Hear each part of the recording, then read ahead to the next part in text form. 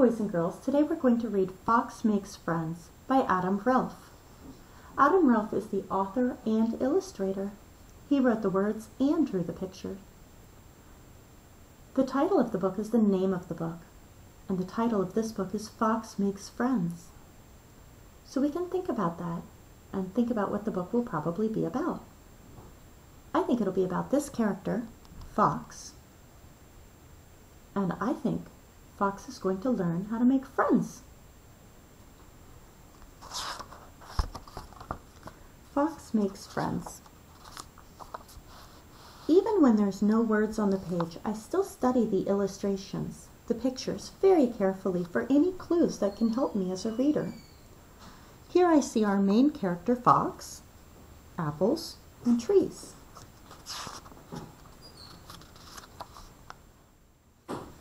Fox sat in his room. He was bored. "I know," he said. "I need a friend."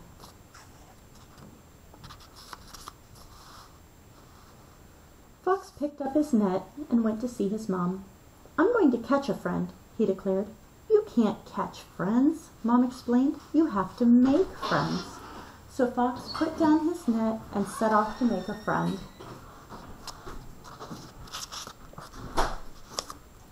"What can I make a friend out of?" he thought. He picked up some sticks, an apple, and some nuts, and fixed them all together. At last, he had a brand new friend standing in front of him.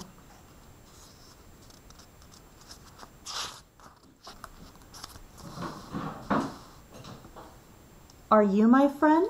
Fox asked, but the friend said nothing. "Can you come out and play?" he said, but the friend didn't move. Maybe he's too small, Fox thought.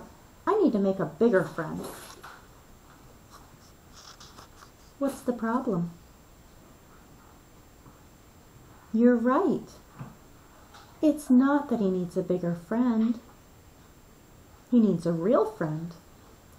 You could always make a friend out of construction paper and beads or glue, but they won't be able to talk to you. Just then a rabbit ran by. "Excuse me," said Fox. "I'm trying to make a friend, but this one is too small. Can you help me make a bigger one?" "Okay," said Rabbit.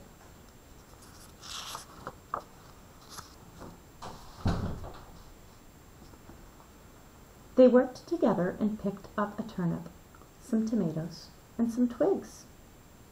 So they found some vegetables. And they stuck them all together, and they had a bigger friend standing before them. "Will you be our friend?" they asked, but there was no answer. Why not? You're right. It might be bigger, but it's still not a real person or animal. "Can you come out and play?" they said, but the friend just stood there. "Maybe he's still too small," said Rabbit.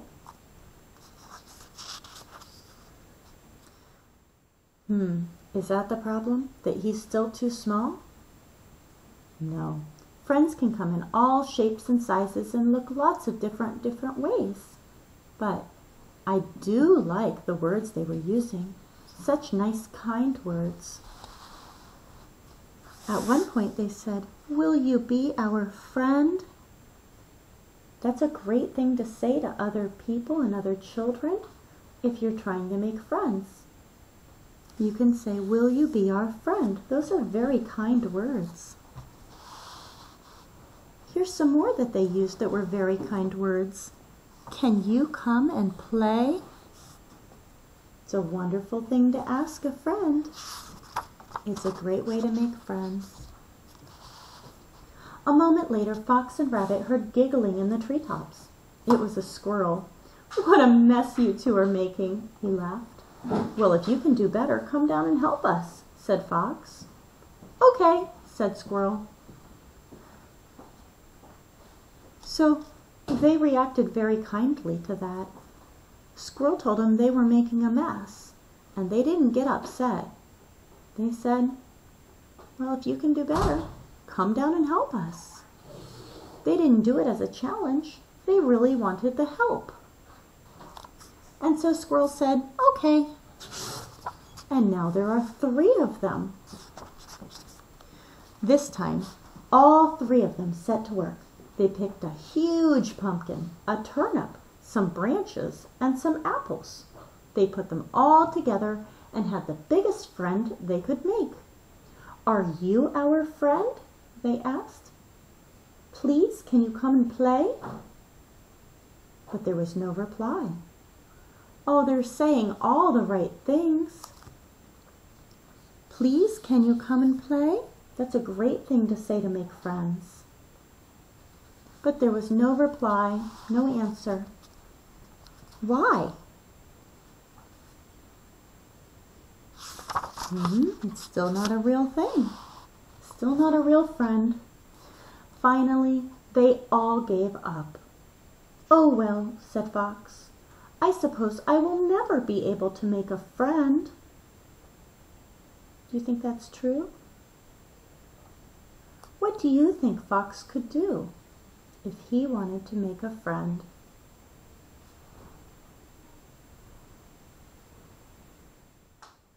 You're right.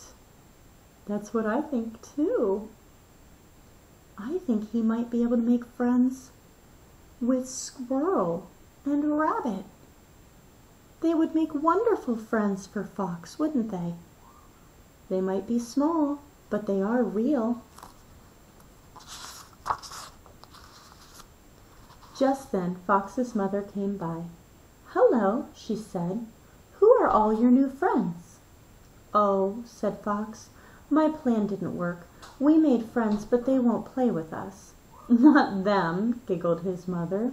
These friends, she said, pointing to Squirrel and Rabbit. Fox looked over at Squirrel and Rabbit and suddenly realized he had been making friends all along. So Fox, Squirrel, and Rabbit played for the rest of the day, and they stayed friends forever.